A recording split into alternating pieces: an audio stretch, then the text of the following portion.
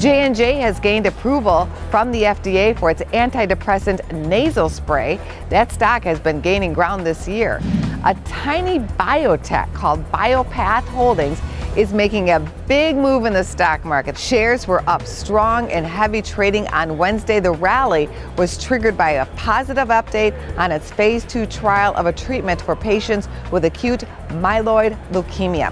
Turning to tech news, Apple is adding jobs in San Diego. The CEO says Apple will bring 1,200 workers to the area during the next 3 years.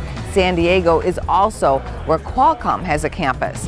Amazon is closing down all of its pop-up locations starting in April.